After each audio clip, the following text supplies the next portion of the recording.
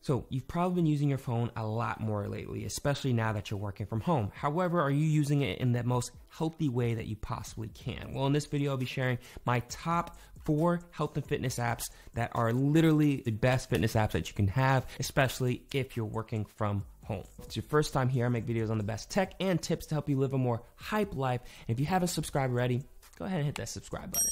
So the first app is the Nike training app. This app is made by Nike and I love this app. One of the specific reasons why is because of the fact that you can basically customize your workout. Not only can you choose what muscle group, whether it's upper body, lower body, core, butt, whatever it is that you want to focus on, you could choose it. You can also base it off of your time availability. So if you think about it, if you only have 20 minutes in between like a meeting and you want to get something in, you can actually do that and choose 20 minutes. And then lastly, it goes by the amount of equipment that you have. So you can either do body weight and no equipment, lightweight, or you have a full-fledged gym. The second thing I love is that you actually have a person showing you how to do the exercises. It's not live, but it's a real person who's showing you correct form, and it's like really, really cool that they do that throughout the whole entire workout. And the last thing I love is actually the premium feature. I don't use it. I've done the trial before, but it's basically a 6 to 8 week program that you can choose, whether it's like improving your flexibility, your strength, getting a little bit more toned, but you can go do a 6 to 8 week program